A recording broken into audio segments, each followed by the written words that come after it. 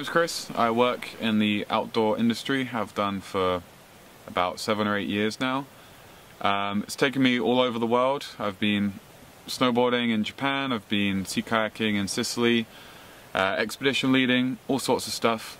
And at the moment I've managed to get myself to BC, Canada, and I've been living out of my adventure wagon right here. This is White Lightning. The White Lightning. Why is it called White Lightning? Because it's so fast, obviously. It's a fast van, and it's also the drink that the homeless people drink back in the UK. You can get 3 litres of White Lightning cider for £3. So White Lightning seemed like a great name for a budget home on wheels. So I've wanted to go on an expedition for a little while. I have some friends that have done some pretty serious trips, and it kind of inspired me to do something for myself. And after working quite a few years taking guests and people all over the world on their own trips, I decided it was about time I should do one. So I was here in BC and trying to decide where to go. My first thought was to go south. I was thinking of maybe kayaking to Mexico, but using some Google Earth research, I kind of saw quite a lot of sketchy places in California. There's a lot of sharks, and there's quite a few places where there's just nowhere to land. Around that time, I learnt that the Inside Passage is a route that people would kayak. It's essentially from Seattle north into Alaska, taking the inside route of Vancouver Island. By that point, when I decided on what the route would be to go north, I started to question myself of why I actually wanted to do this trip. Why are you here? Why are you doing this? And why are you going to carry on day after day after day, even in the shitty weather? It came back to the idea of just wanting to do an adventure for no reason other than to go on an adventure, which is where the idea of for fun's sake came about. It was a trip for the sake of having fun, and that's it. Not for fuck's sake. Not for fuck's sake. For fun's sake. For fun's sake. There would be days when it's raining, there will be days when it's cold and wet, and it's hard to motivate yourself. So I figured I need a partner. And around that time I'd just met someone that had done a pretty serious journey, way longer than this one, and had proven that he could do long distance expeditions and would be the perfect guy for this trip. He was busy, and then I met Nuka. And yeah, he was free, so yeah, Nuka's coming.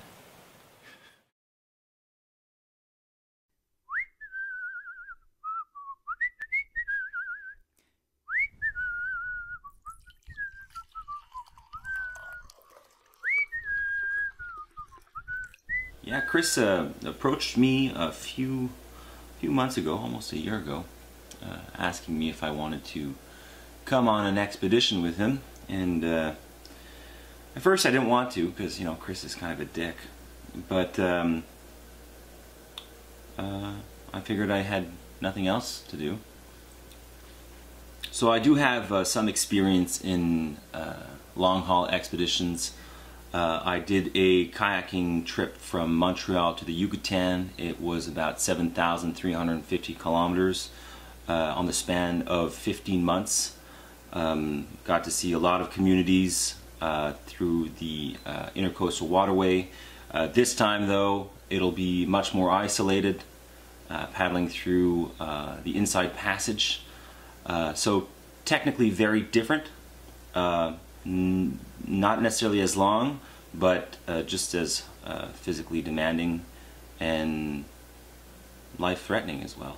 I mean, bears, the weather forecast can be extremely dangerous. We're also very isolated. Folks can't reach us as easily as on the East Coast. So I think I'll be able to bring kind of my knowledge on that type of stuff. Bear knowledge. Bear knowledge. So what we're going to be offering in our expedition is a gritty, uncensored, fly-on-the-wall style look into our day-to-day lives on the expedition.